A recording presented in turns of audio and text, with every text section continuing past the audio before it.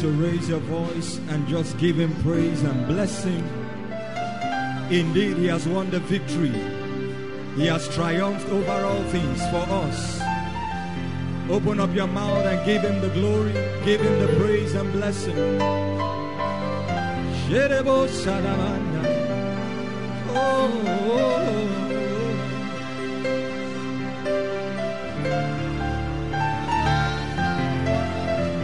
Come on, give him praise.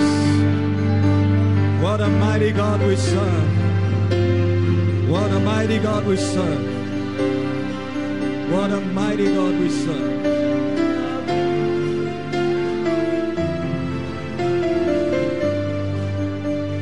Blessed be your name. Blessed be your name.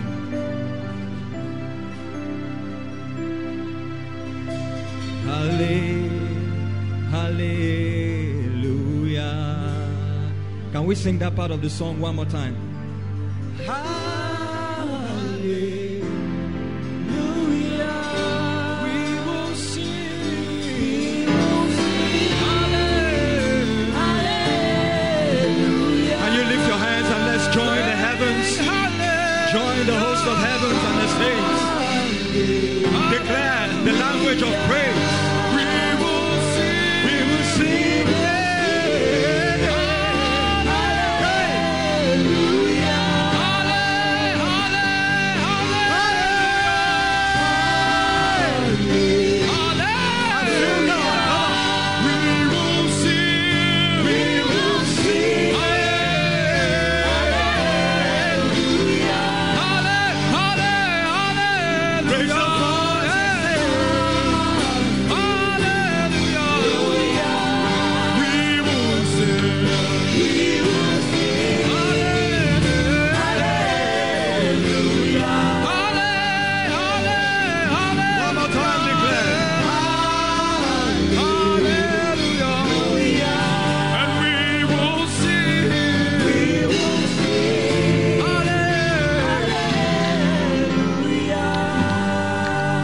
The voices one more time. Hallelujah.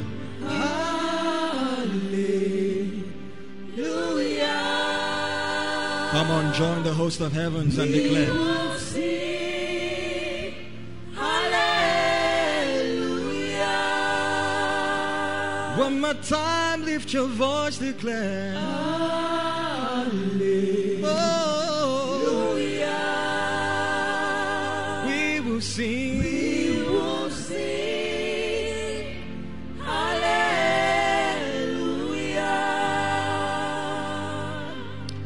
Father, we raise our hands, our voice, and we bless you, we celebrate you. We sing hallelujah because you have triumphed. We sing hallelujah because you have given us the victory. Blessed be your name. Blessed be your name. Forever and ever be praised. In Jesus' name. Psalm 71 verse 20 to 21. Let's begin the meeting this night with a prophecy. The Lord gave me this word during the week to declare. It may not be for everybody, but as I read it, if you know that the word is speaking to you, I want you to respond with a resounding amen. Psalm 71 verse 20 to 21. You who have shown me great and severe troubles shall revive me again and bring me up again from the depths of the earth. Now verse 21 is where I want you to receive this evening. It says, you shall increase my greatness and comfort me on every side. If you believe that word is for you, I want you to resound a better amen. How many of you know that when God speaks a thing, He's committed to fulfilling it? God is not a man that He should lie. The Bible says in Titus that He cannot lie. Not only He should not lie, but He cannot. It's impossible. Just like it's impossible for men to naturally fly, it's impossible for God to lie. Even if he wants to compromise, lying is not part of his DNA. And when God says a thing to you, he is ready and able to perform it. Jeremiah says, I'm watching over my word, hastily to perform it. If you believe that word is your word, and you are about to step into that season where God is about to increase your greatness and comfort you on every side, in the next 60 seconds, lift your voice and pray in the Holy Ghost. Receive that word over your life. As you pray, let that word precipitate over your destiny. Let it find expression. Come on, open your mouth. Open your mouth and build your faith. Build your faith and receive the promise of God. You who have shown me great troubles shall once again revive me. You shall increase my greatness. Comfort me on every side. Come on, come on, come on, come on. In your business, he will increase you. In your academics, he will increase you. In your family, he's getting ready to bring you to a season of increase. In your spiritual life, there's about to be the release of an anointing. There's about to be the release of increase. 1 shall chase 1,000, 2 shall chase 10,000. Come on, lift your voice. Lift your voice. Lift your voice.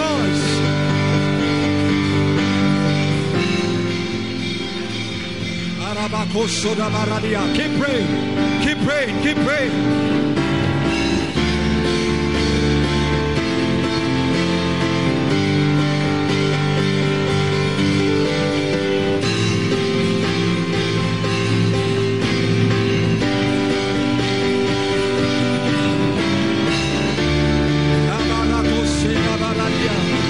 Come on, 10 more seconds.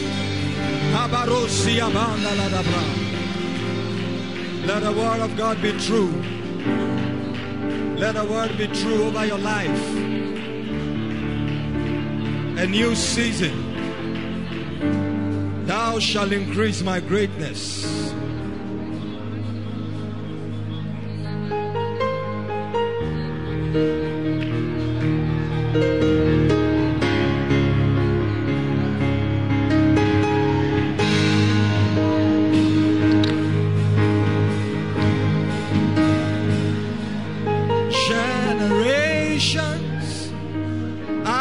Generation keep praising you, yet no one sums you up. Then I asked the Lord, what name fits you? And he said,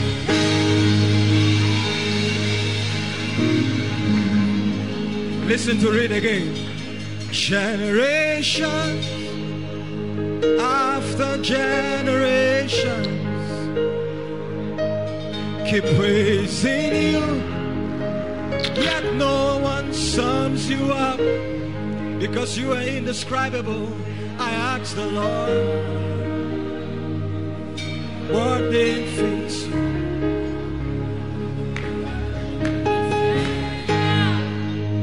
Do you know this song?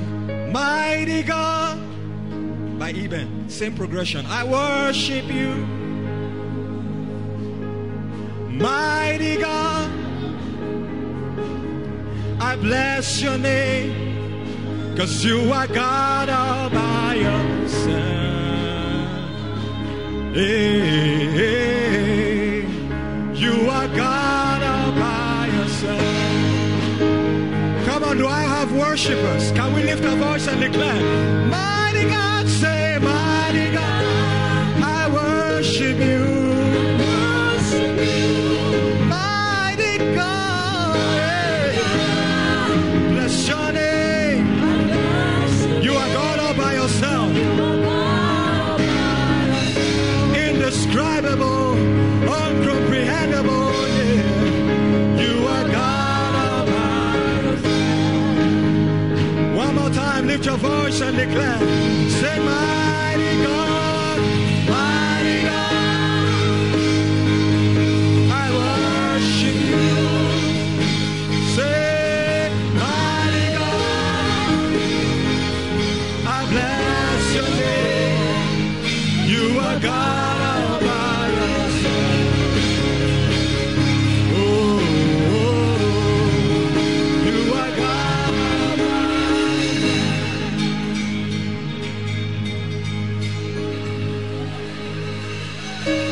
For whom you are,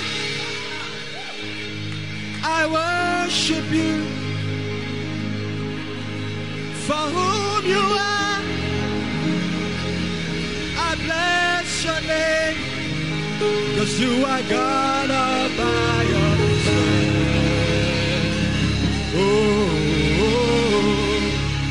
you are God all by yourself.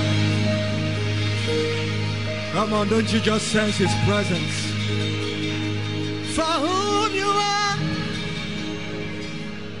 I worship you. For whom you are, I bless your name. You are God all by yourself. Declare you are God all by yourself. You are God.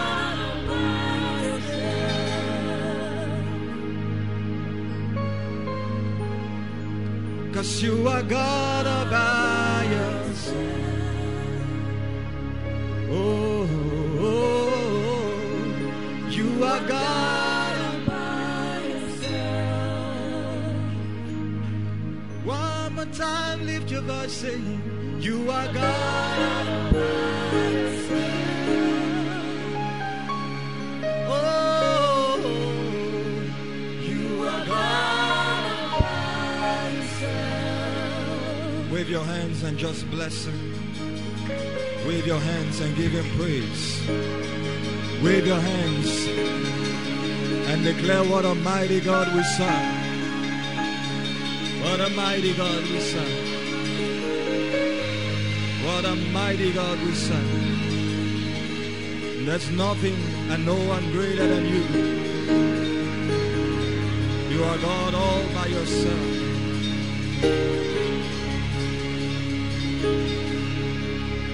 You're the hallowed one.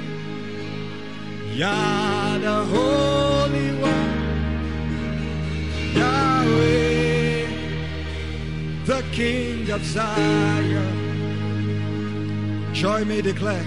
You're the hallowed one. Sing Yah, you're the holy one. You are Yahweh, the King of Zion. Sing Yah, the hallowed one. Say the holy one. Declare Yahweh, the King of Zion. Can we do it two more times?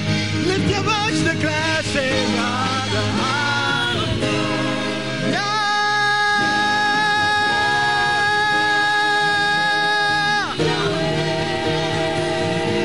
Yahweh, the King of Zion. Sing Yah, the hallowed one. Lift your voice, declare Yah, the holy one. Yahweh, the King of Zion. How I love calling your name every day. Your name is the same. Oh, how I love calling your name. Yeah. Every day. Sing your name is the same. Come on, clap your hands and give Him praise. I said, clap your hands, lift your voice, shout a shout of praise. Come on, Zion. Hallelujah. Amen. Please take your seat in the presence of the Lord. God bless you. What a wonderful, wonderful moment in His presence. Amen. Can we celebrate the worship team? God bless you so much. That was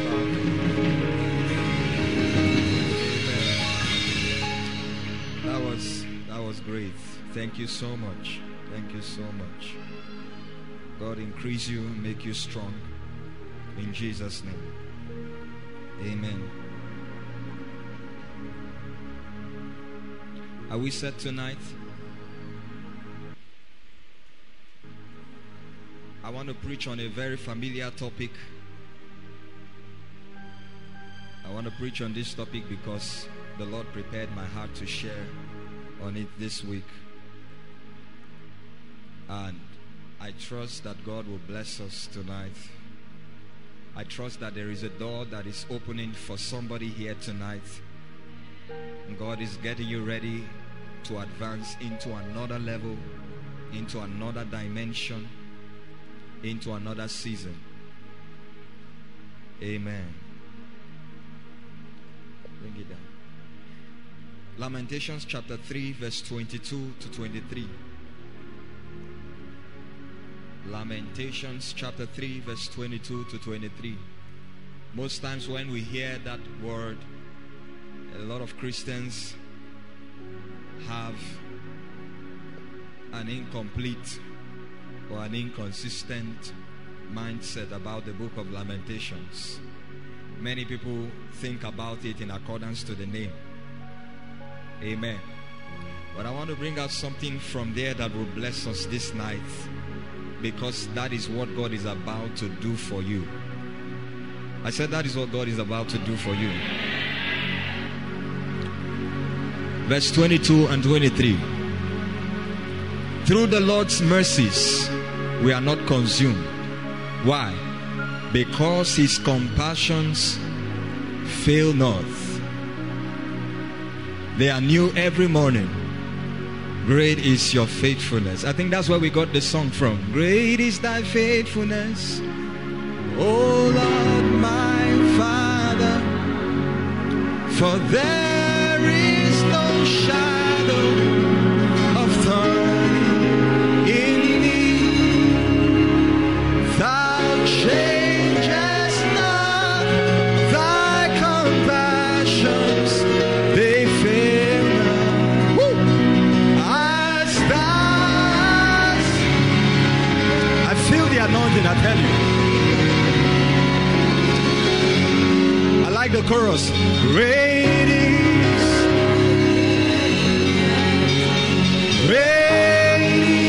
thy faithfulness.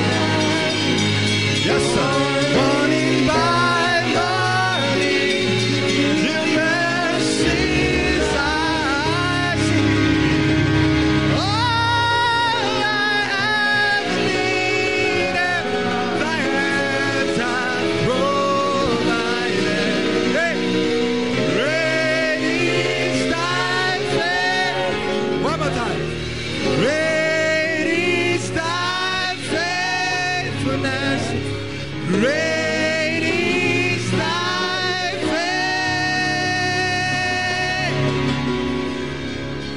Lord.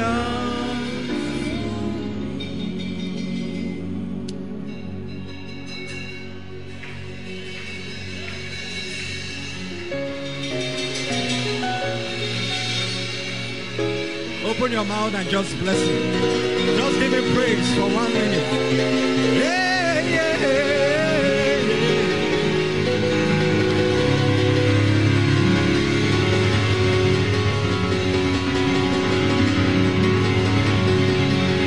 Great is thy faithfulness,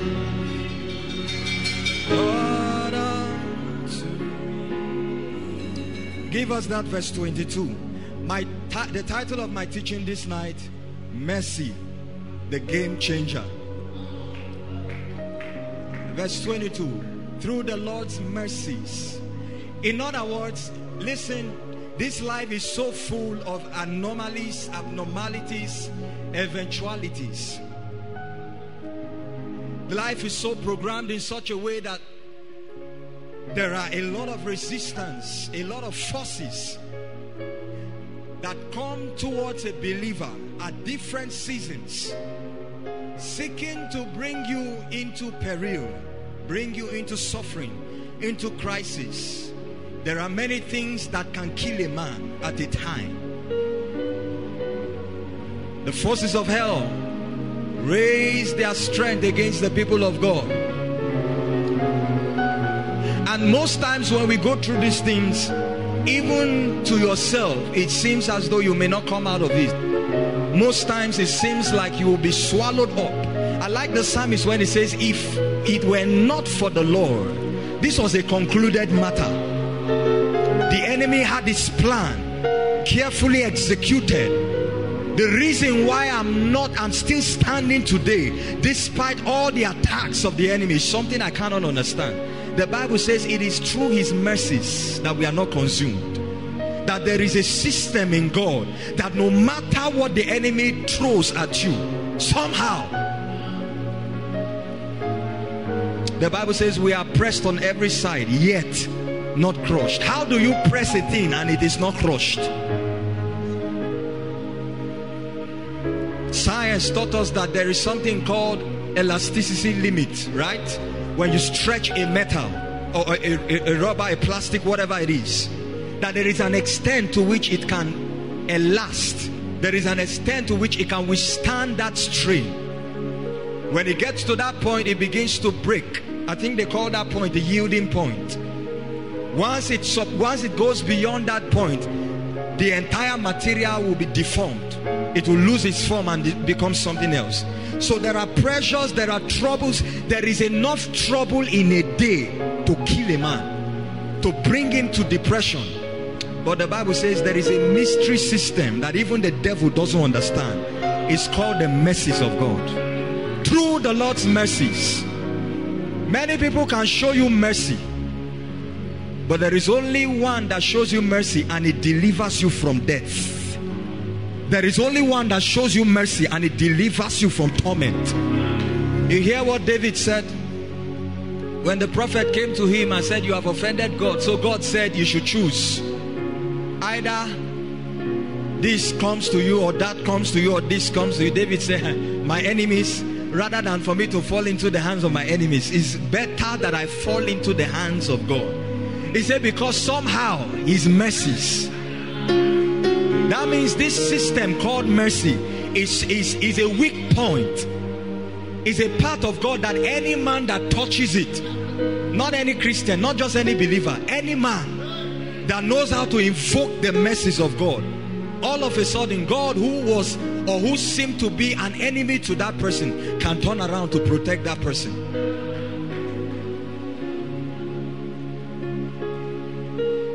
He said, through the Lord's mercies we are not consumed. And I like the next verse. He said his compassions, the next line. He said for his compassions fail not. The reason why he's always ready to show you mercy in the midst of that trouble, in the midst of that peril. Sometimes the trouble is as a result of our disobedience or our negligence or our ignorance. Sometimes what we go through, we deserve to go through it. But the Bible says the reason why he will rescue us, even in spite of our weaknesses, in spite of our frailties, is because his compassion. What is compassion? Compassion is the ability to be touched and feel the things that people feel. In other words, the only reason why you will pray and cry for God to heal people is probably because you have been touched by their infirmities. If you have been sick before, you will know how sick people suffer. And the next time you lay your eyes on a sick person, you will do anything possible to ensure that they are well. And the Bible says in Hebrews that we do not have a high priest that is not touched by our infirmities. Aside from dying on the cross for our salvation, he came to this earth. He would have done it when he came. It was possible for God to make sure that Jesus came in one day, grew in one day, died one day, and went back to heaven. But for 30 years he walked on this earth without the anointing. I hope you know. For the first 30 years that Jesus walked on earth, he hadn't the anointing. It was just the word. Why? Because he wanted to go through the things that we go through. He was subjected to our weaknesses. He was subjected to our frailties. So he understands why when you should pray, you are sleeping. He knows. He knows that it's not because you planned not to pray, but sometimes you are so tired. He understands what it means to serve him, despite the fact that you are not seeing results in your life.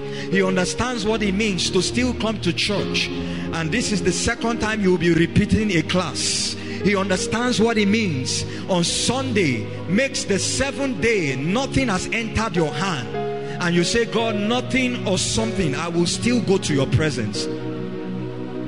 He went through everything we went through. The only difference was that he went through it and yet did not sin.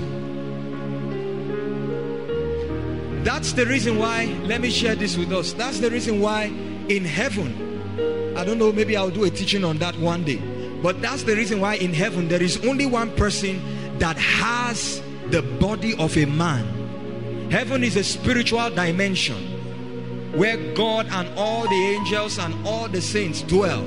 The Bible calls them spirits, spirits of just men. In other words, everyone existing in the heavenly dimension exists as spirits, but there is one person who exists as a man in the midst of spirits. The Bible calls him the man Jesus. 1 Timothy chapter 2.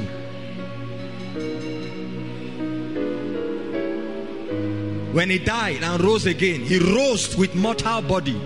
Why? Because the Bible says in Romans chapter 8 that he is before God at his right hand, pleading and interceding for us.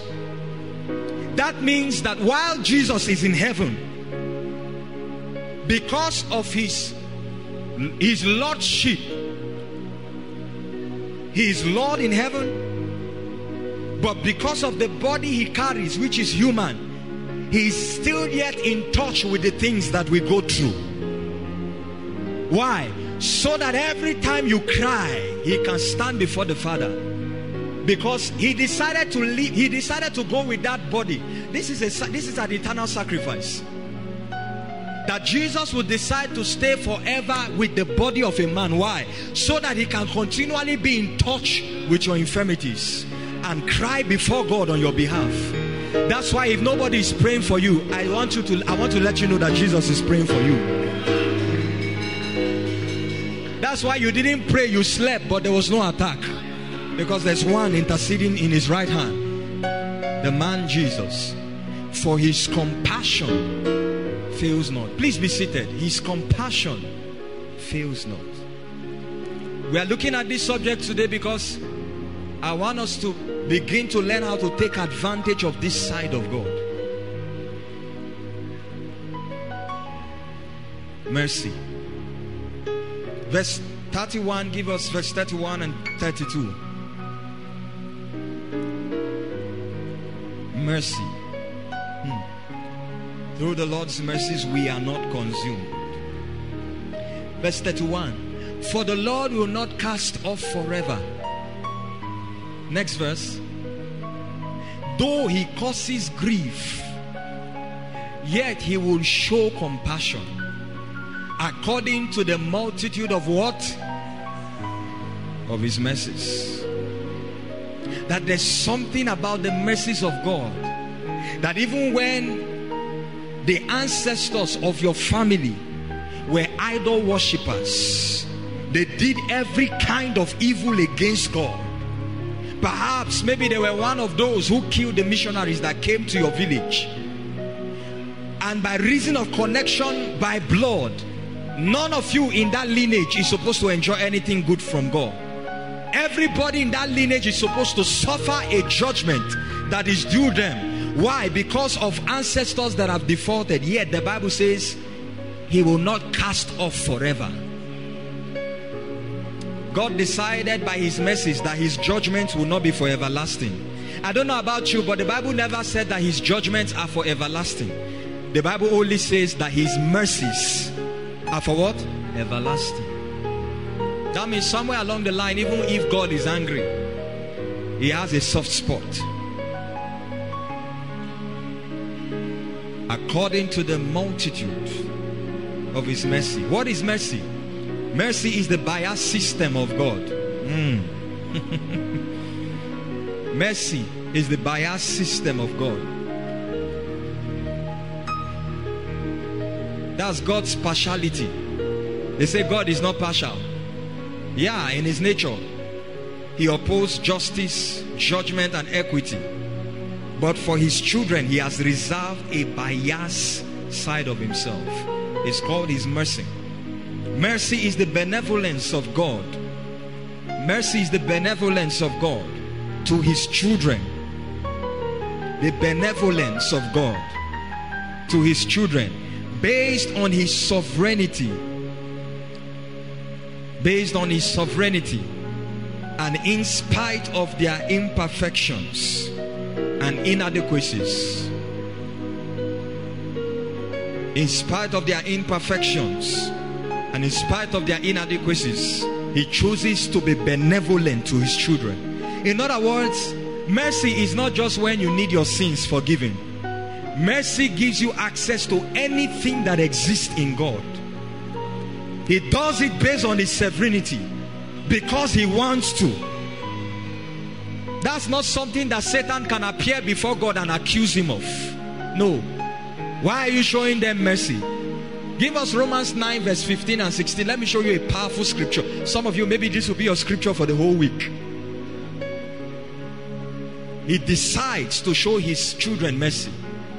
He said, in my wrath I struck you, but in my favor, in my mercy, I've shown you favor. But he says to Moses, I will have mercy on whomever I will have mercy. That means it is my will. I will. I decide it and no one can change it. Not the accusations of the devil. Not the sins of your forefathers. Not the blood of the innocent crying in the ground from your village. Not even the idols or the manipulations of witchcraft can decide this one. He said, I will have mercy on whomever I will have mercy. I will have compassion on whomever I will have compassion. Next verse. So then it is not of him who wills, nor of him who runs, but of God. Somebody say, but of God. But of God who shows mercy.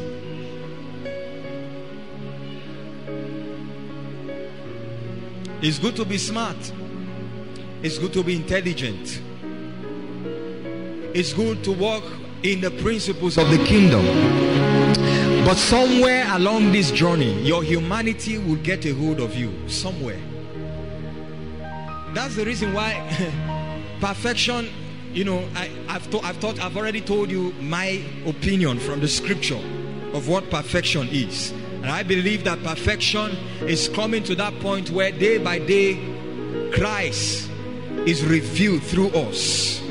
Day by day will our life become an expression, a reflection of the person of Christ. Not really accuracy in everything that you do. No. It's not possible that you live in this body and you come to a point where you are completely and totally perfect, accurate in everything. If you come to that point, you will not survive 1 minute.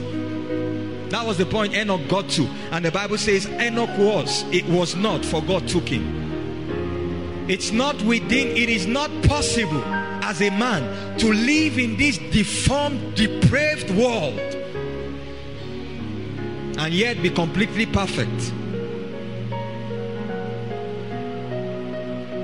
And so because of that, there are things that it seems to us that we are not worthy to receive. There are levels of breakthrough that you believe is not supposed to come to you. Maybe because you are not intelligent enough. Maybe because you have not sustained enough spiritual understanding. Maybe you have not mastered all the laws of the kingdom so that you can come into these dimensions of the blessings of God. But the Bible says, it is not of him that wills, nor of him that runs. At long last, is of God. That means when God decides to show you mercy, he breaks protocol for your sake. That's why I say mercy, the game changer. When God decides to show you mercy, your third class plus you equals to a job of ₦1 million. When God decides to show you mercy, after 5 years for looking up for job and not seeing anything, then a job comes without an interview. When God decides to show you mercy, somebody just calls you and says, who are you? Where are you from? Come.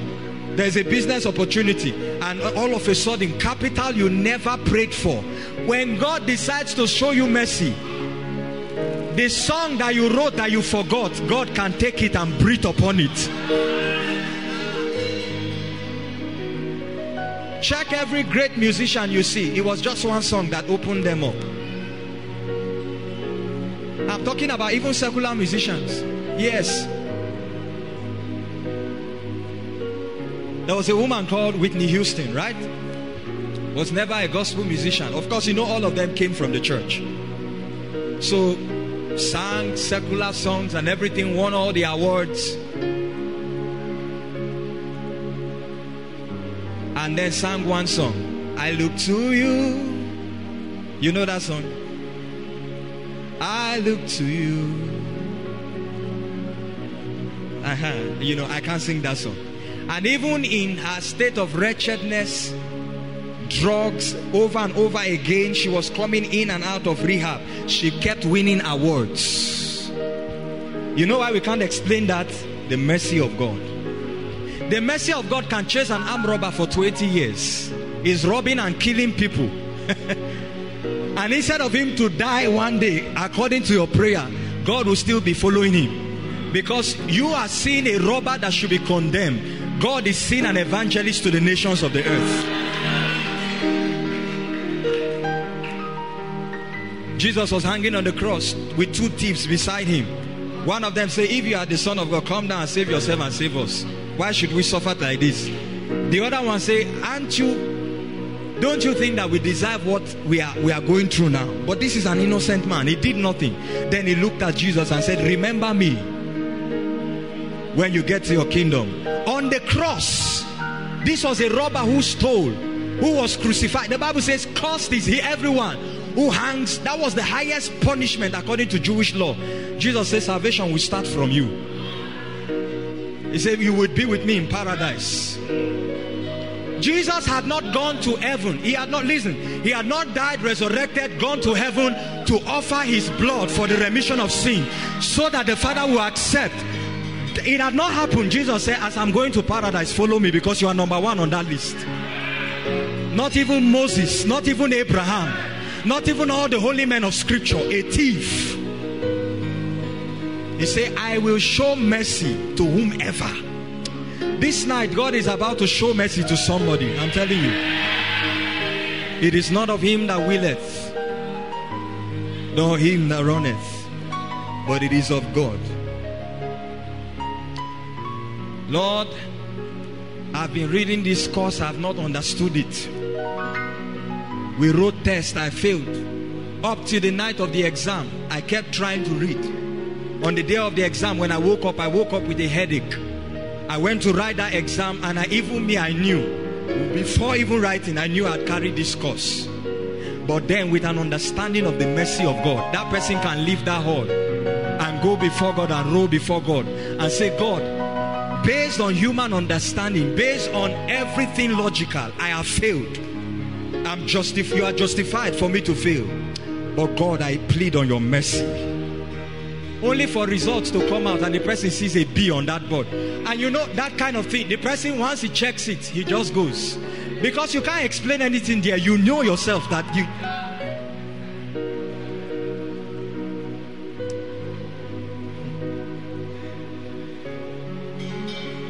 There was an exam I wrote one time while I was in school.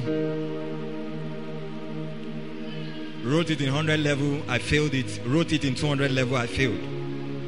Wrote it in, and then 300 level came. And I tried to understand this course, I couldn't. You know, I have a problem with mathematics. If you bring mathematics, my anointing can stand aside. And then on the day of the exam, you know, battle here and there. I remember the night before the exam, I went to the hall where they were reading. I sat down with them, doing everything. And then I just stopped and told myself, you are not even understanding anything. What are you doing here? So I stood up and went to sleep. The next day I went to the hall. I knew I had not read. I knew that I was going to fail this course. So when they gave me my booklet, I sat down confidently. Now, you know one thing about me is the expression of my face cannot tell you what's on my heart. You can see me smiling and there's nothing in my pocket.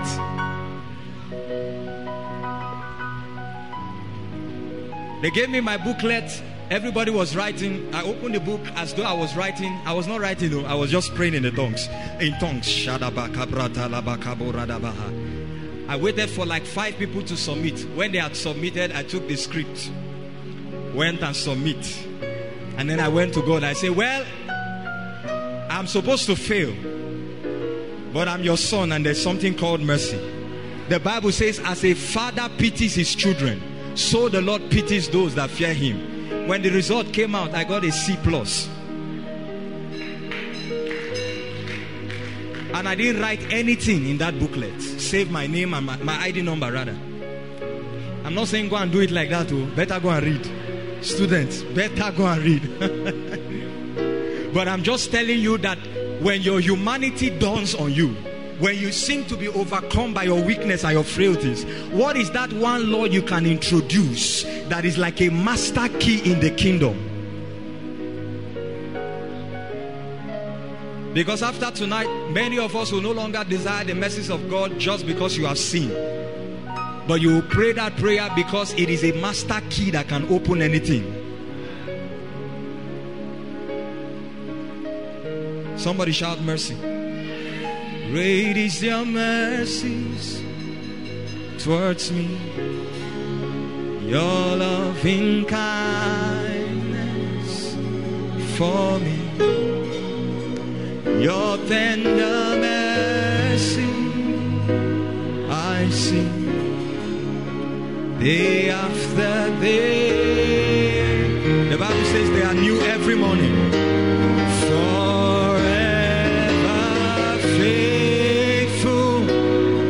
Forever, even when you are unfaithful, you always provided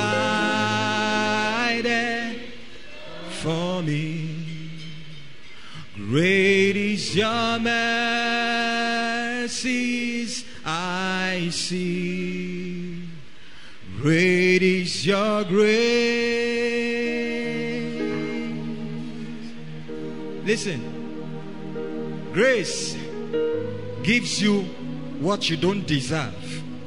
Mercy exempts you from what you deserve. In other words, you deserve judgment, or you deserve certain consequences because of your disobedience or because of your ignorance. Mercy is what will exempt you from it. Mercy. Exodus 25, God told Moses in verse 21 and 22, when he was giving Moses the plan of the box, the Ark of the Covenant, he told Moses, he said, below the 2 cherubims, let there be, the inside of the ark was supposed to be the books of the law. He said, but above it should be the mercy seat. There was a lid that covered the commandments. It was called the mercy seat. And he told Moses, he said, there I will meet with you. Question, why did God exalt mercy above judgment? Because you know, the commandments there was all about don't do this, don't do this. If you do this, this will happen if you do this. But God told Moses, he said, when you are constructing the ark, hide those tablets under the mercy seat. That means God desires mercy above judgment. This was in the Old Testament. Even in the dispensation of the law, God was still willing. And no wonder David understood this secret, and he was a man that was able to exploit the mercies of God.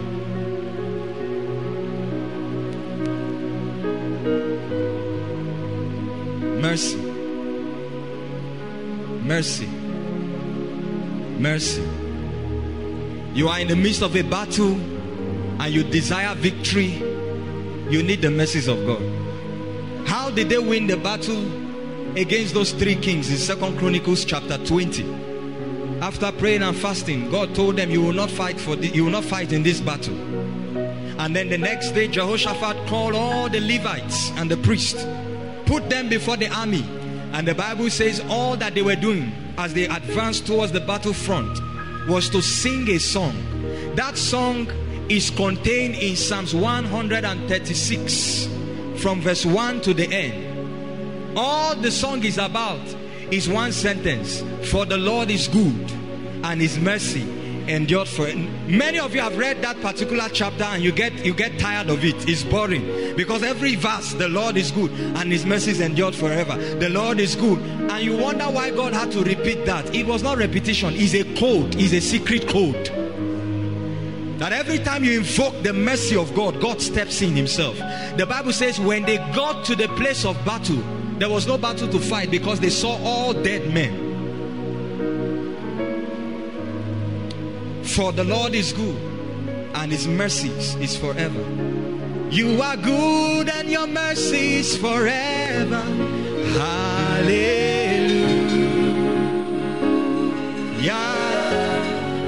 You are good and your mercy is forever.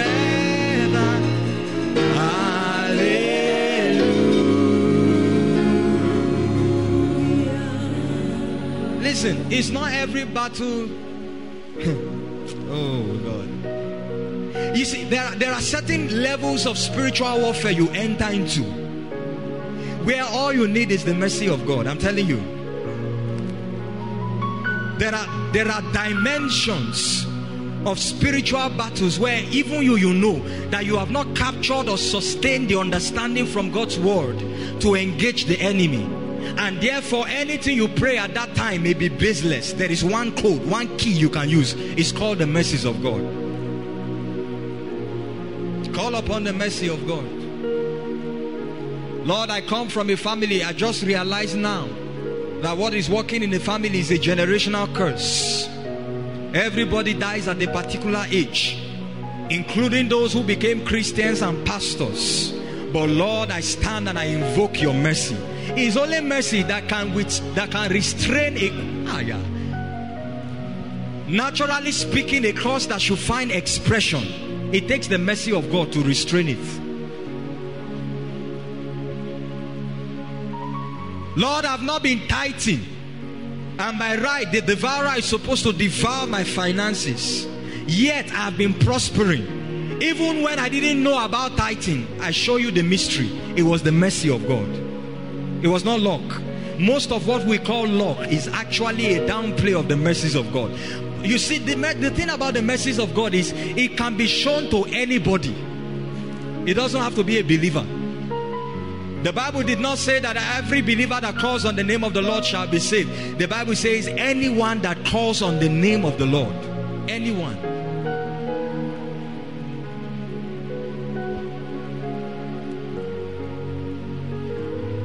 Anyone.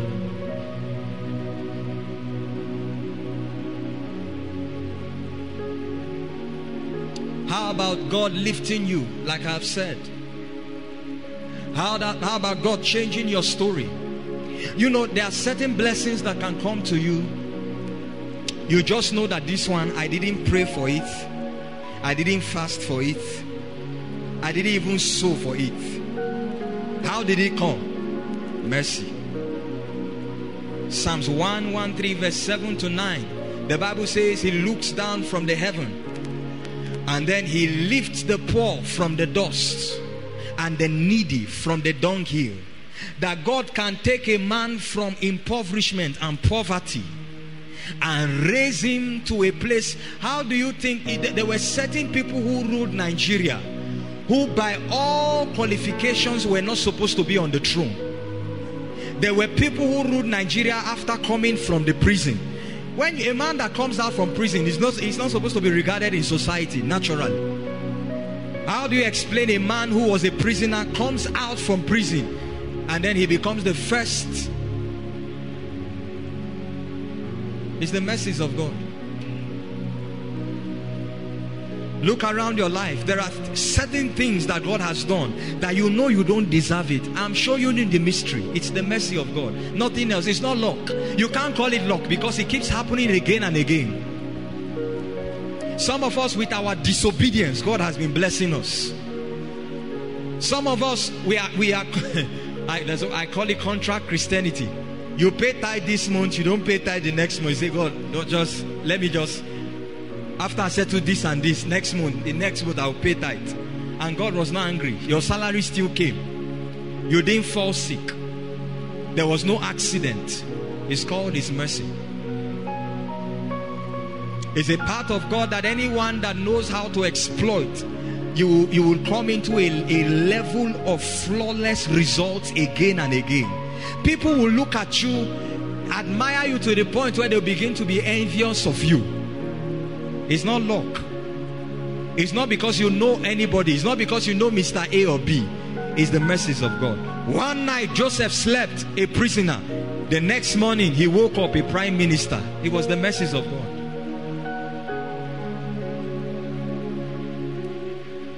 It was the mercies of God. Give us that Psalms 1:1. Yes. He said He raises the poor out of the dust. Look at this. And lifts the needy out of the ash heap. The word ash heap simply means dustbin or a place of trash. God will look at you and your third class and say, it's you I will lift in your family. God will look at all the mess that has happened in your life, and to every normal person there is nothing good that can come out of your life again. God will say, it is you I will anoint, and I'll begin to use you to bring deliverance to your family. God will look at you whom everybody has written off in that family. Some of you were so sick in your childhood they thought you would die. It was the hand of mercy that took you.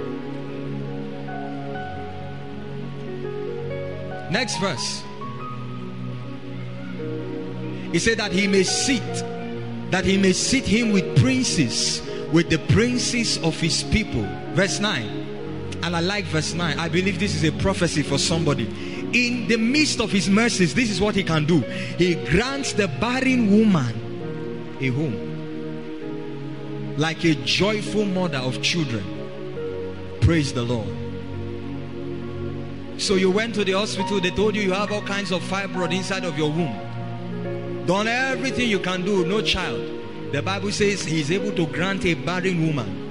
And God, Genesis 21, I like that scripture. It says, and God visited Sarah according to the time of life, and did to her as He had promised. This was a 90-year-old woman. The Bible says, and she conceived and bore. And here was her testimony. She said, who would have thought that I would give Abraham a son in his old age?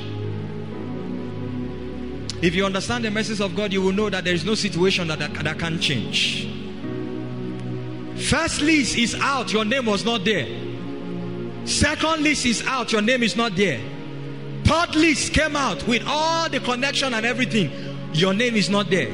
Let the mercy of God arise from you. That's when they will manufacture another list that you can't understand. What do they call those kind of lists? Supplementary lists. It's just the mercy of God. There's nothing like supplementary list. After 3 lists, your name is not there. What, did you share your testimony? You didn't. Better share it too. That somebody called him one day and said, one of the jam you have written, your former jam you wrote, go and change your course or change your institution to so-so school. He changed it, and before that day he was called. You have gotten admission. You didn't hear what I said. I'm not saying the jam of this year. Jam that you have written and they forgot. If you don't know the message of God, you will not believe in miracles. There is power in your name. Miracles happen in your name. We lift our voice in praise.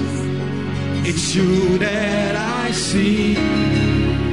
It is you that I see. When you understand how to invoke the mercy of God, anybody that tells you no, you will define the meaning of no to that person. No does not mean it will not happen for you. No is N-O. It means next opportunity.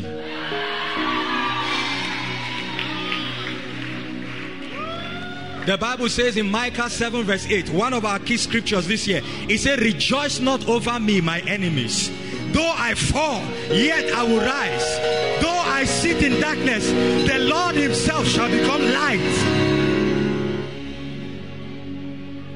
It doesn't deny that you are in darkness and nobody decides to shine the light for you. God himself will become light to you. The Bible says, the psalmist says, the Lord is my light and my salvation. Whom shall I fear? The Lord is the stronghold of my life. Whom shall I be afraid of? When my enemies, even my foes, came up against me to eat up my flesh, I can't pray, I can't fast. They have been attacking me from every side. But the Bible says, suddenly they stumbled and fell. It said, though a host encamp against me, yet will I not be afraid. Yet though war rise against me, yet in this will I be confident. You know the meaning of that? It is imminent. The attack is coming towards you and the enemy is about to come and trample on you. The Bible says, yet in this. Why? Because you understand the mercies of God. Job said that though this skin is destroyed, yet in my flesh I will see God. That a dead thing can come alive. How do you explain that a man lost everything in one day? And then the Bible said, and God restored Job and gave him double of all he lost. In this economy, in this current economy, dollar is increasing every day. The naira is becoming worthless. Unemployment is rising by the day. The thing about the message of God is when it is working for you, God can use anybody and anything.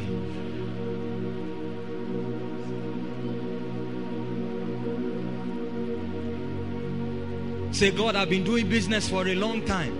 I am good, but there's nothing coming. The few people that patronize me, they don't pay. Let the mercy of God speak for you. I tell you, God can appear to a man in the night, give him your name and your contact. Call that person to handle this contract. And then they call you the next day. Are you so and so? You say yes. Say, please, can you come to so and so place? You say yes. And then you reach there. They say, can you do this and that? And you can't do it. They say, even if you can't do it, come, we'll teach you, we'll train you. God, I graduated. My certificate is education. They told me that I can't get a decent job with it. That's a certificate that will make you a manager in an organization. And you say, but I don't know this thing, I'm not in this field. They say, okay, our organization has decided that we will send you to so place and train you for 2 weeks. It's not luck, it's the mercies of God. If you understand how to touch that part of God, this ministry, my life, everything you see here, it's not because people can pray. It's not because people can fast. Maybe some of you pray more than me. I'm just a man that God has decided to show mercy to. Whether you like me or not, God has decided to be merciful to me.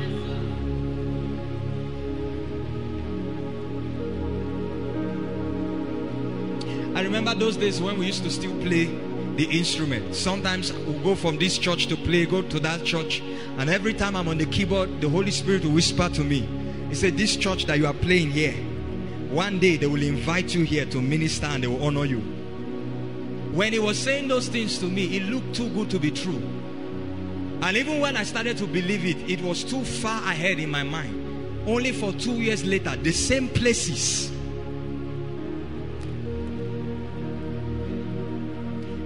And the most surprising thing was that they didn't recognize that I came that time. It's not charm, it's the mercies of God. Charm is not as strong as this one, I'm telling you.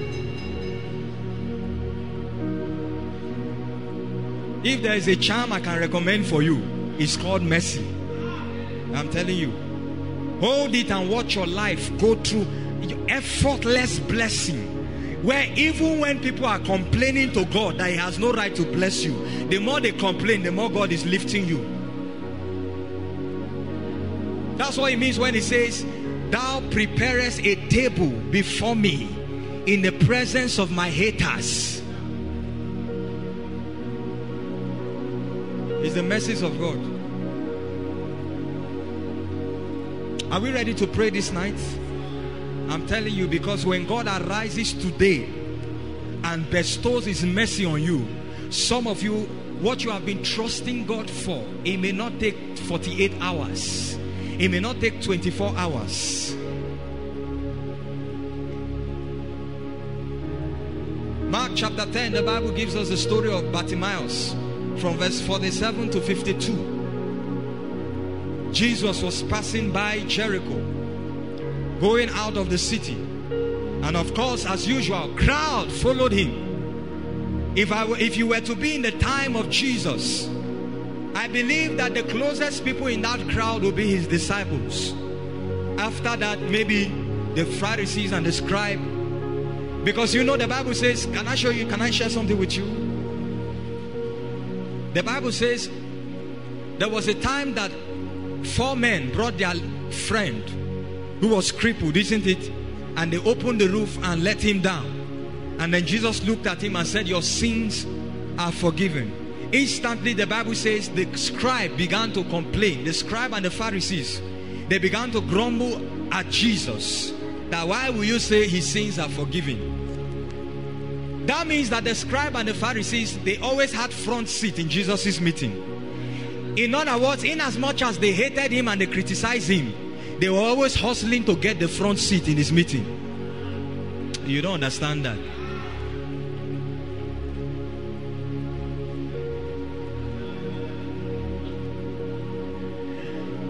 The Bible, so if you had a crowd following Jesus, this will obviously be the next people. Then all the prominent rich men and women. I mean, there was no space for a common citizen, let alone someone who was deformed. The Bible says his name was Bartimaeus, blind Bartimaeus, because he was blind. He was named after his affliction. He was born so blind. Historical theologians said that the meaning of his blindness was that he had no eyes in his socket. There were no eyes there. That was why he was called blind Bartimaeus. He was born blind. So there was no hope for even a miracle.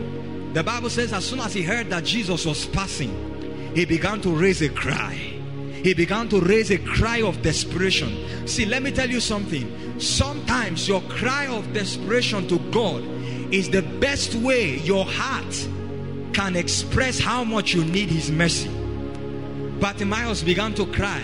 When we say pray and people are crying before God, it's not just the volume of their voice God is hearing, but the desperation of their cry is communicating their need for his mercy. And he began to cry, Jesus, Son of David, have mercy on me. Jesus, Son of David, have mercy on me. The Bible says they told him to keep quiet. Even if Jesus will attend to anybody, it's not you. Come for the next crusade. God will not meet you. There are many of us who look at our depravity in the natural. We look at our incapacities in the natural, and we feel that because of those things, God cannot reach out to us. Yet it is in the midst of that that God's ever-loving kindness is outstretched towards you. No shadow you will light up, mountain you will climb up, drumming after me. No wall that you won't tear down, light that you won't tear down, coming after me. Listen, the Bible says he began to cry. Again, the Bible says why they hushed him, he kept crying out. And Jesus stood still and called him. Jesus asked him, what will I do for you? Now, why was he shouting, Son of David? Because Jesus was not the direct son of David. I hope you know. The direct son of David was Solomon. In that context, because Solomon became king. But you see, in United States of America, before the president retires from his tenure, there's something they call presidential pardon, where the president is at liberty to give pardon, to offer pardon. and release certain prisoners, regardless of how long or how short their tenure has been in the prison. Abi? How many of you know that one? And Jesus was a king. So what he was crying out for was presidential pardon. Because Jesus was about to leave Jericho. Just the way a president is about to leave a tenure, that's when he approves the pardon of certain prisoners. So he was crying out that before you pass this territory, oh God, Son of David, have mercy. I wish that somebody would pray and cry like that this night when we begin to pray. And his cry for mercy gave him his sight back. Mercy. You want things to change for you? Call on the mercies of God. There is a yoke on your family. Nobody is rising in this family. Everybody skillful and intelligent. Graduates with MSCs. But everything and everyone here seems to be oppressed. Call upon the mercy of God. You have prayed and fasted for something and it's not forthcoming. You have even sowed seed. There's one thing you can do. Cry for mercy. God, even if you will not give me again because of anything, give because of your mercy. When the mercies of God surrounds your life, the enemy will not understand why he attacks you, and yet you are always victorious. People will not understand why you go through the things you go through. People if people should go through half of the things that you go through, they would have died. Some would have been depressed. Some of them would have even run mad or insane. But people don't understand why you come out of these things more than a conqueror. It's the mercy of God.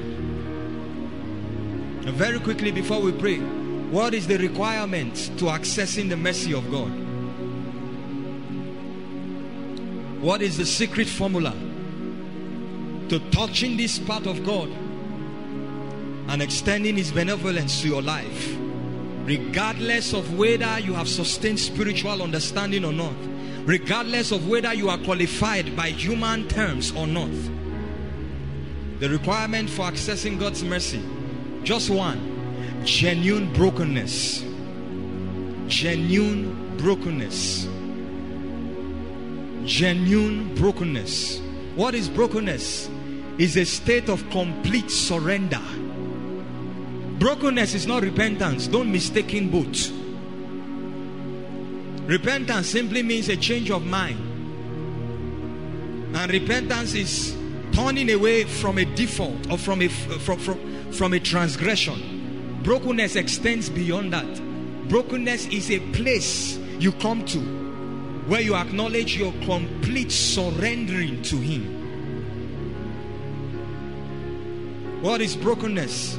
Brokenness is a recognition of your inadequacies. A recognition of your inadequacies and your imperfections outside of the mercy of God. That you realize how imperfect, how inadequate you are without the mercy of God. That you realize that without God's mercy, this job interview, I failed it already. Without the mercy of God, the last exam I wrote, I know I'm supposed to come back and spill a course. It's a point you get to where you acknowledge it.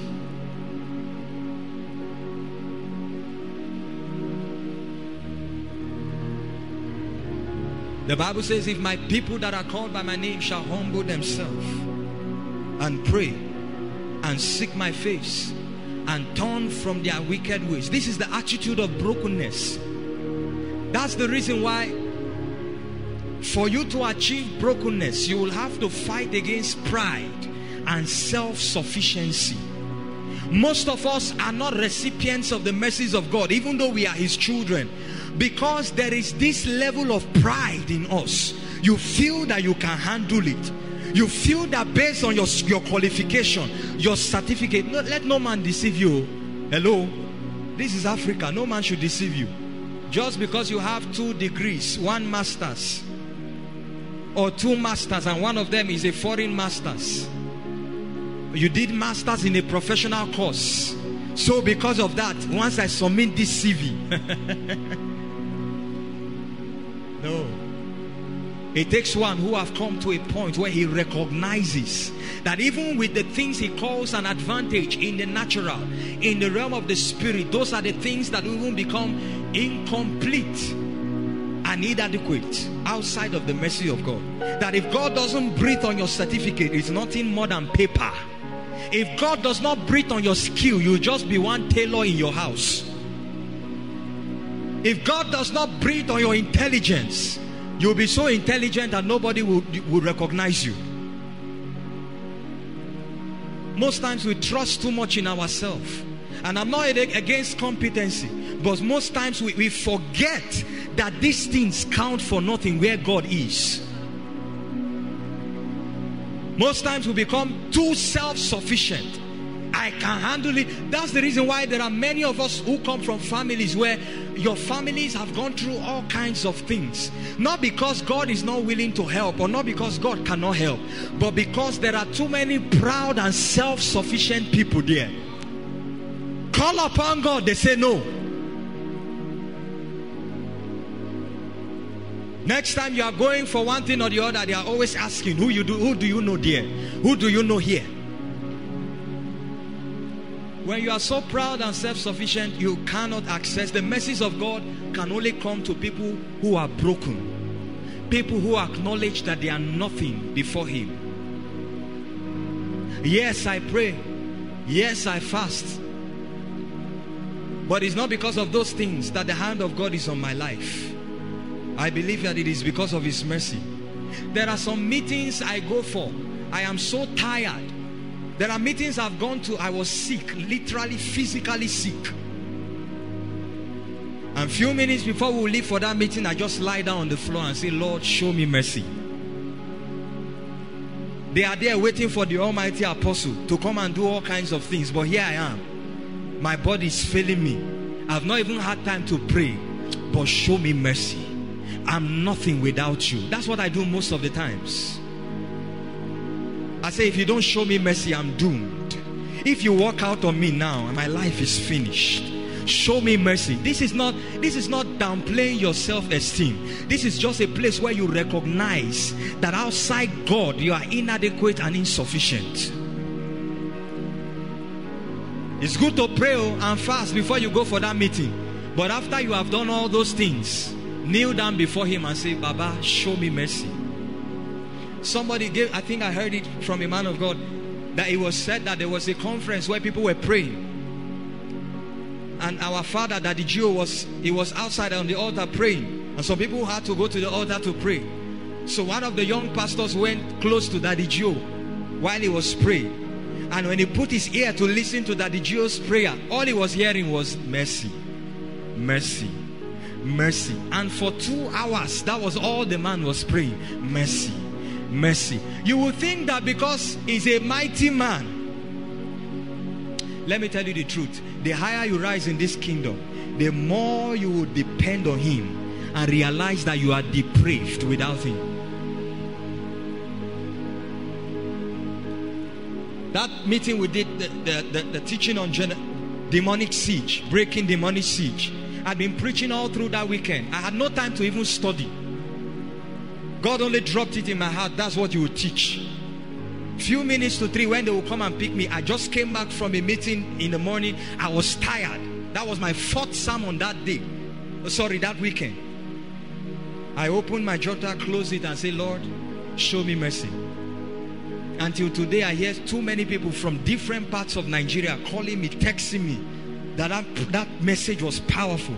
It was not because I prayed for 9 hours. So I didn't pray before I came for that message. I would lie to you if I tell you it's every message I pray for. There are sometimes our humanity will not allow us. There are sometimes we are so weak. Even the people that we are going to minister to don't even know that we are as in need of God as they are. But all of a sudden the mercy of God just shows up for you. And if there's one thing I want to continue my life, is the mercy of God. When God shows you mercy,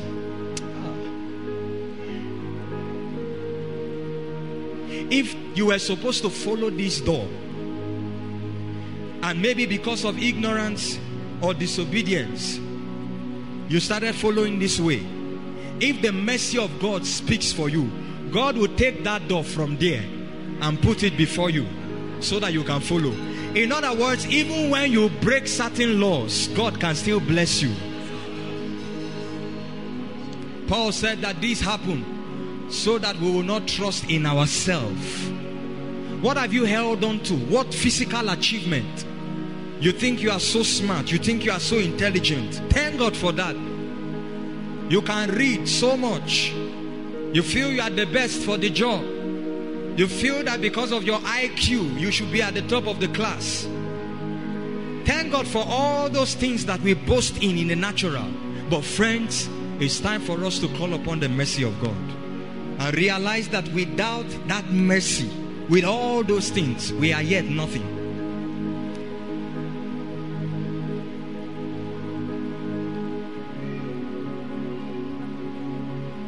Psalms 51 verse 17. And this is where we'll close.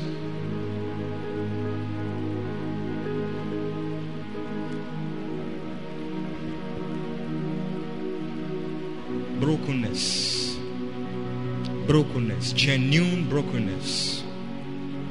He said the sacrifices of God are a broken spirit, a broken and a contrite heart. Read the last sentence together. 1, 2, go. These, oh God. That means God has a weakness that can be explored. God can be angry terribly over a family and decide to send judgment on that family because of their perpetrations and disobedience, one generation after another. But if one broken soul rises from there, it can restrain the judgment of God. The Bible says a broken heart and a contrite spirit. A heart that recognizes his or her dire need of God, God will never despise. Brothers and sisters, we need to learn how to depend on the mercies of God every day. Yes, I know that the Bible says, because I live, you shall live also. But when you wake up in the morning, thank him for his mercies.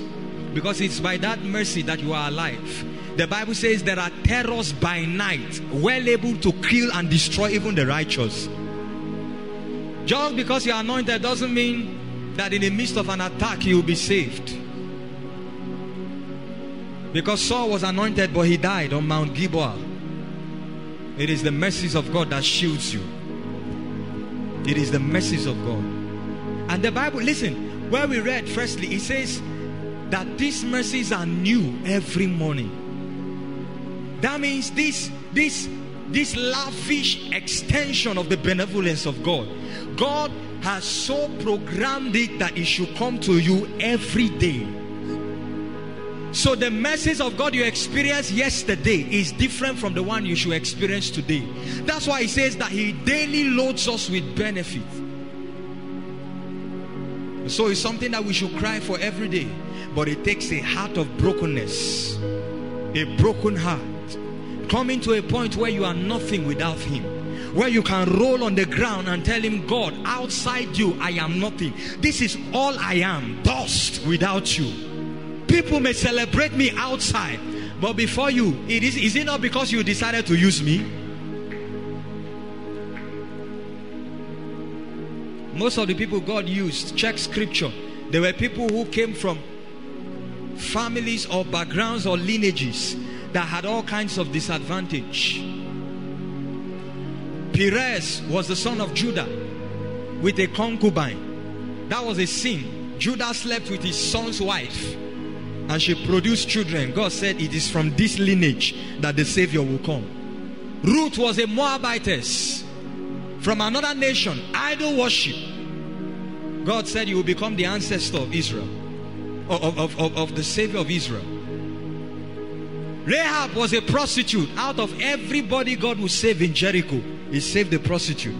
You see, if you understand this, you will now know why some people, in the midst of their stubbornness, that younger brother of yours that is in the house that will refuse to come to church, all of a sudden 1 year from now he has an encounter And God begins to use him mightily. Meanwhile, you who have been coming to church for 5 years, nothing has happened. It's all because of the mercy of God. It's all because of the mercy of God. 2019 was when I had my vision of the Lord Jesus.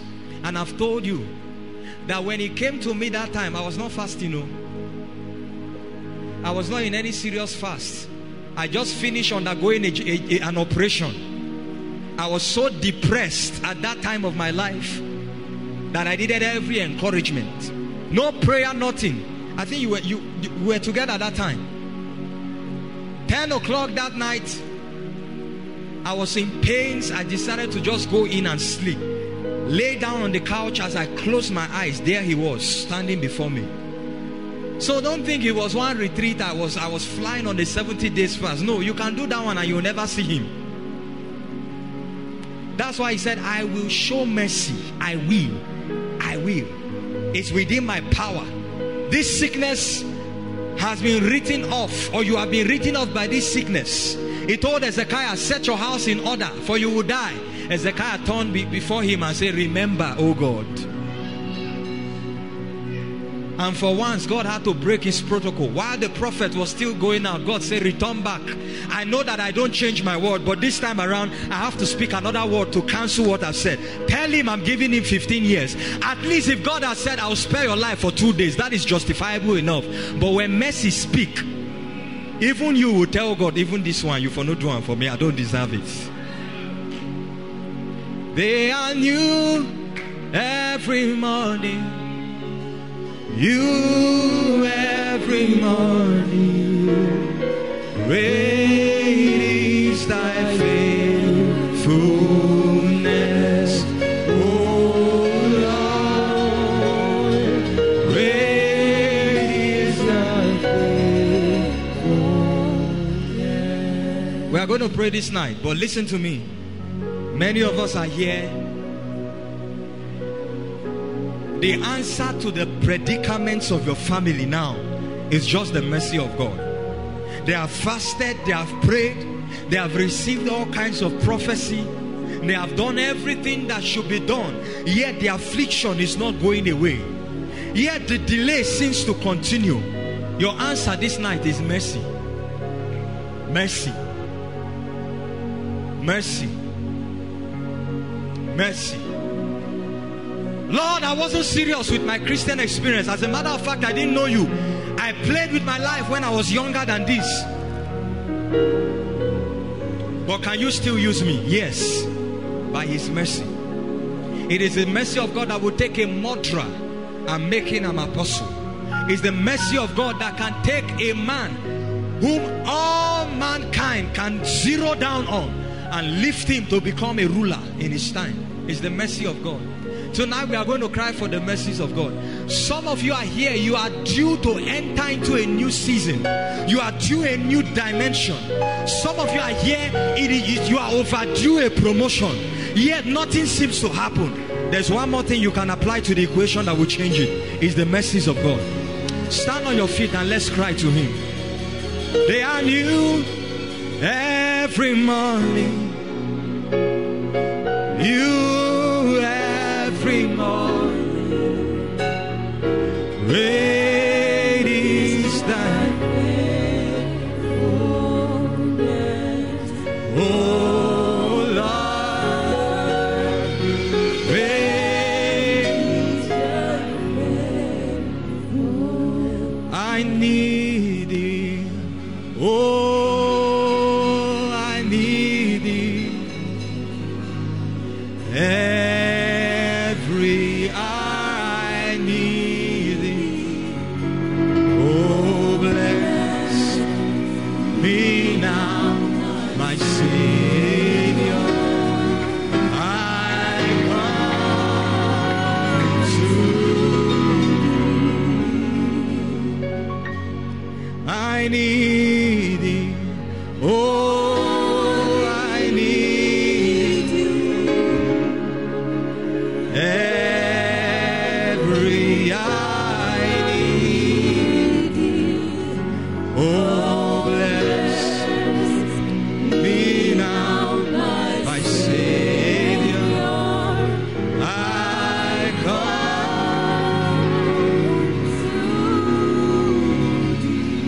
If you can't, please be on your feet. Let's pray one prayer. Psalms 102 verse 13.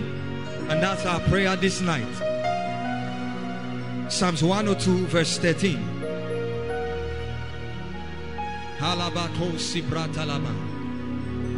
You will arise and have mercy on Zion, for the time to favor her. Yes, the set time has gone. Remove Zion and put your name there. Put your family's name there. Let's read together on the screen. 1, 2, go. You will arise and have mercy upon Jonathan, for the time to favor him. Yes, the set time has gone. I give you 2-3 minutes. Lift your voice and cry to him. Cry to him. Cry to him.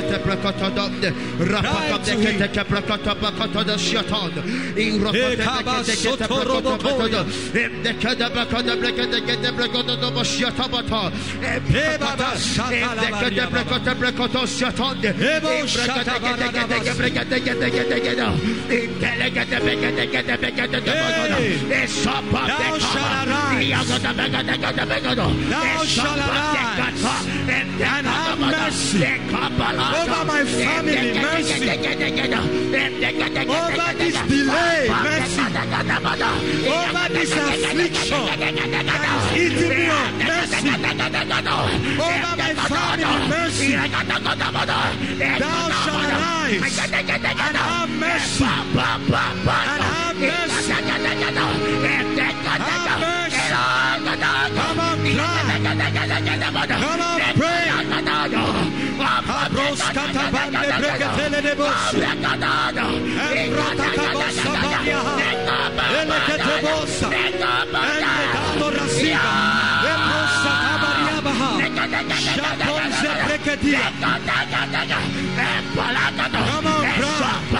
Come on, cry.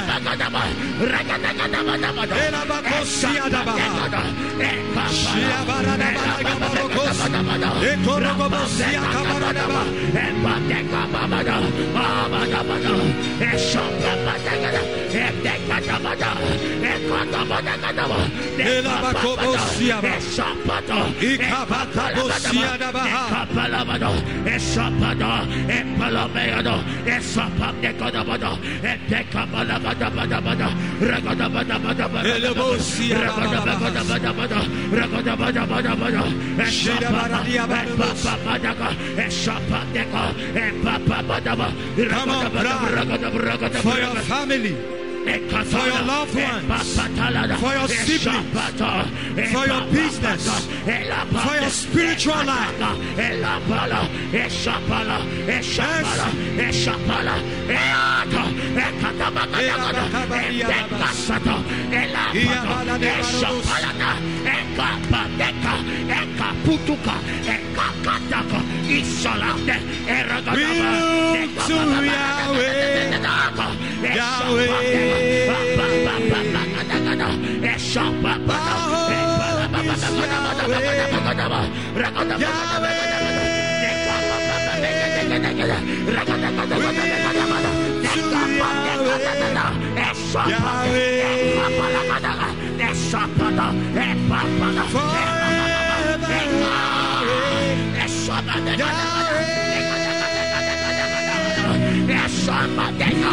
Come on, pray. Have mercy for my time of favor. Your set time has come. Your set time has come. Lord, I've been struggling, but tonight, show me mercy.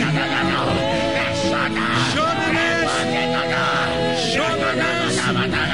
I've been fasting and praying, but oh Lord, show me mercy.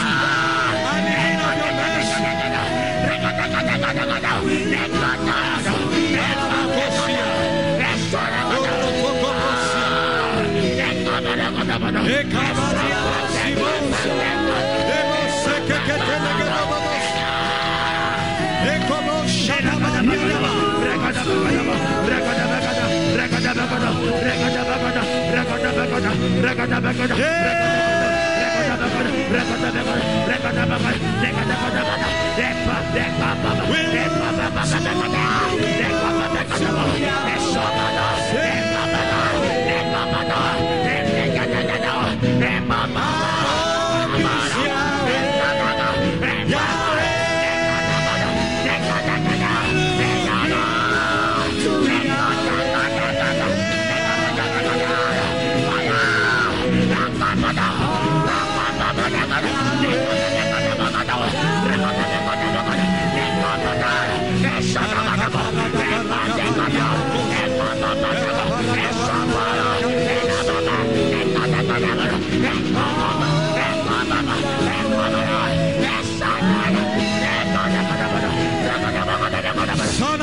mercy.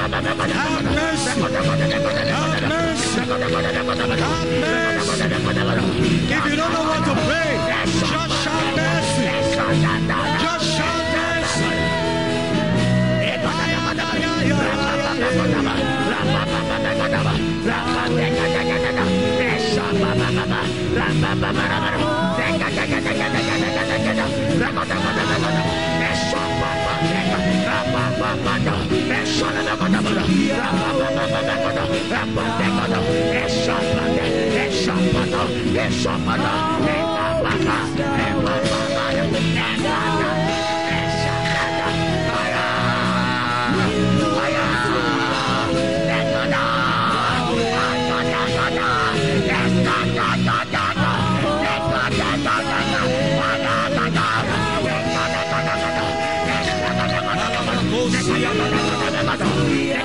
Oh God, it seems my family is under a curse.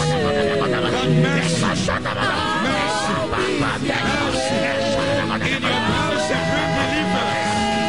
In your mercy, heal. In your mercy, restore. In your mercy, deliver.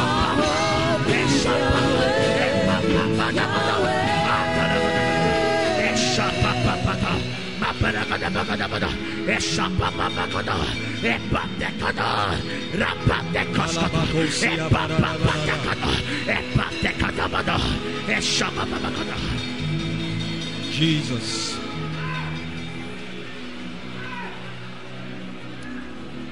When you don't know what to pray again,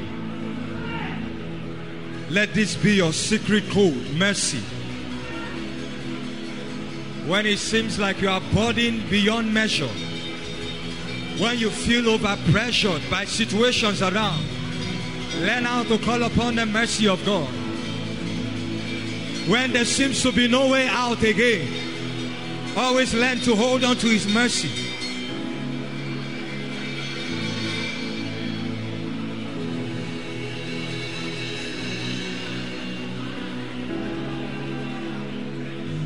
Hallelujah. Please lift your hands.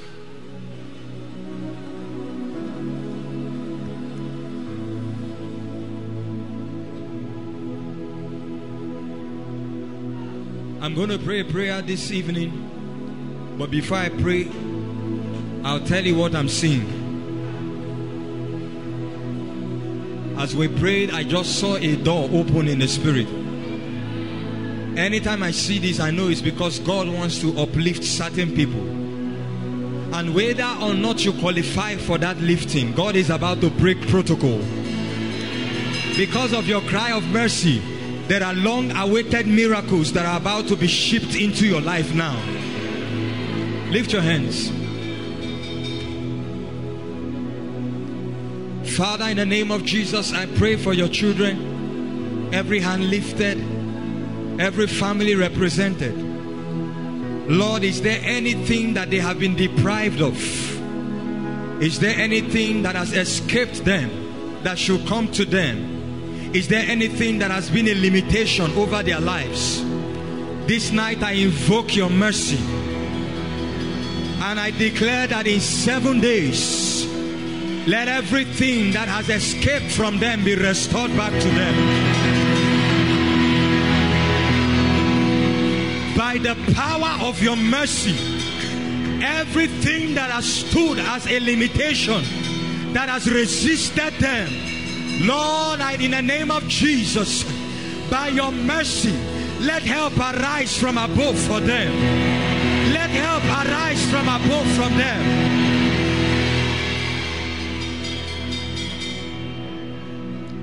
Father, I invoke your mercies, and I pray in the name of Jesus, whether they qualify for a lifting or not, whether they qualify for a promotion or not, whether they qualify to be blessed or not, let your mercy superimpose on every inqualification. And in the days ahead, I declare and decree, let there be a lifting for every life. Let there be a lifting for every life. Let there be an upliftment for every life. Please keep lifting your hands. I want to pray.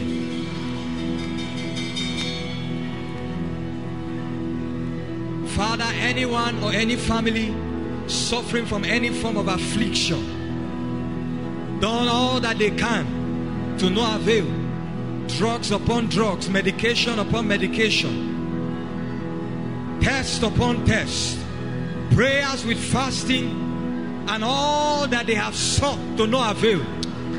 I invoke your mercy, my Father, and I declare that by your mercy this night appear in their situation and let the affliction be rolled away. Let the affliction be rolled away. Let the affliction be rolled away. And I decree and declare by the mercies of God that is coming upon your life now, before miracle service, may your miracle locate you. You will not have to wait for miracle service to come. I send the miracles your way. I send the miracles your way.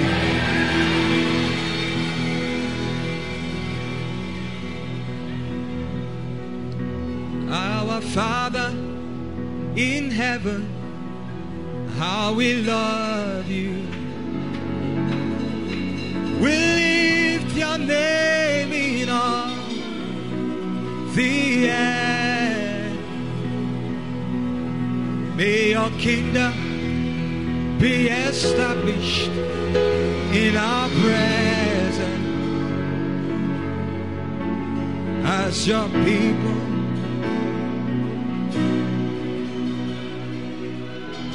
Please keep lifting your hands. Just lift your hands. Be still. Shh. The Holy Spirit just told me this in my ear while I was singing. That there are certain people, because of His mercy, a grace and a mantle is about to come upon your life that will be the solution for your family. It's not for everybody, it's just a few people. Father, in the name of Jesus, as their hands are lifted, stretch your right hand, and by your mercy, let grace come upon those vessels. You may not qualify for it by all right standing, but God is handpicking you as His vessel. And by the mercies of God, let that grace rest upon your life. Become the deliverer of your family. Become the deliverer of your community. Become the one that will roll the stone away. The stone of oppression. The stone of limitation.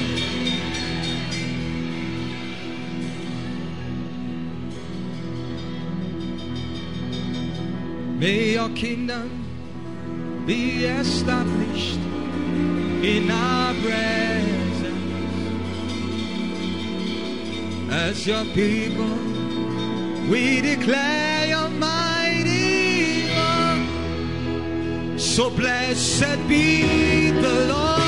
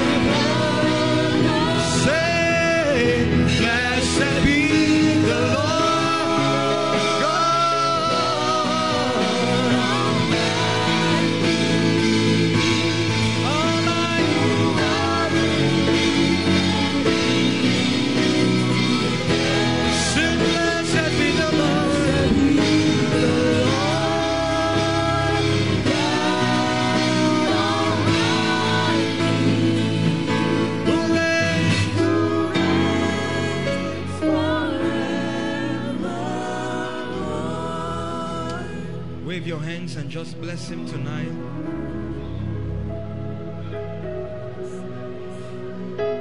For the investment of His mercies. The situations are changing right now. The burden is being lifted. A new season has opened up for you. There's about to be a mega and a major shift. Weep not, for your time of deliverance has come. Your day of salvation has come. Wave your hands one more time and give Him praise. Thank you for the multitude of your mercy.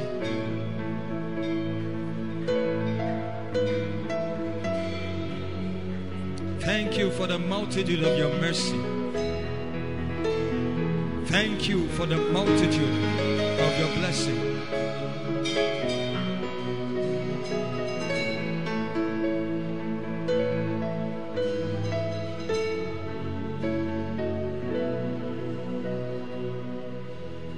Now, while we are all standing, I'll do this before we close. While we are all standing, I've spoken about the mercy of God. There are some of us who are here who are not born again. Why we are all standing? It was because of you that this word has come. You know that you are not right with the Lord, or you know that you don't know Him yet. Today the mercy of God is being extended to you. Or perhaps you are here and you really don't know where you are now with the Lord. You have derailed, or certain things have happened and shifted you from the Lord, and you need to rededicate your life. You wonder, can God show me mercy for all that I have done? Can God be merciful to me despite my past? The outstretched arm of God is before you today. If you are in any of this category and you need to give your heart to the Lord, or you need to rededicate your life to the Lord, while we are all standing, I want you to raise your right hand to the heaven, and I'll pray with you right now. You can't be ashamed in this atmosphere. It says, I will show mercy to whom I will show mercy. Today, the Lord has come for you. He's about to correct the past and make all things new. He's about to begin a new journey with you. And you are saying, Lord, I surrender tonight. I surrender my all. I surrender my heart. No more running away. Raise your right hand to the heavens and I will pray for you.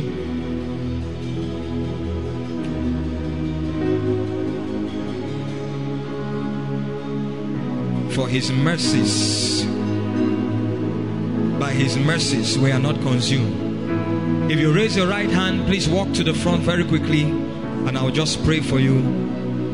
Walk to the front. Wherever you are, from the front to the back, just walk. It's your day of mercy. God is about to cause a change. God is about to rewrite your destiny. If God is talking to you and you are in the congregation, join them. This is not the day to say no to the mercy of God that is stretched towards you.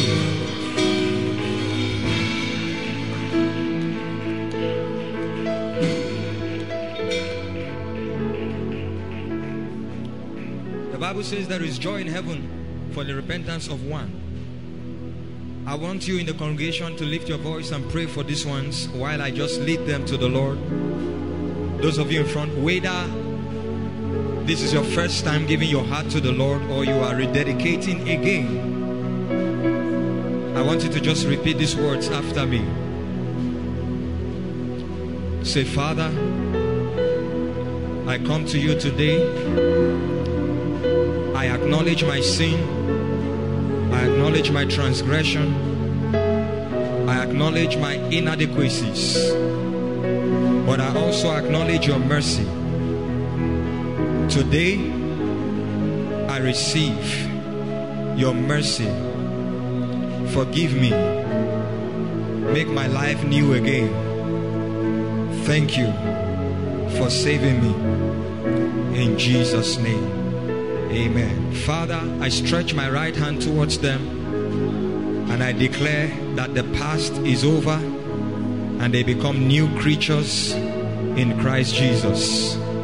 I declare today that you will show them mercy. I declare that today everything about them is changed. I declare that they receive the gift of righteousness and the abundance of grace. And I declare that they are yours forever. In Jesus' name. Amen and amen. Can we celebrate God?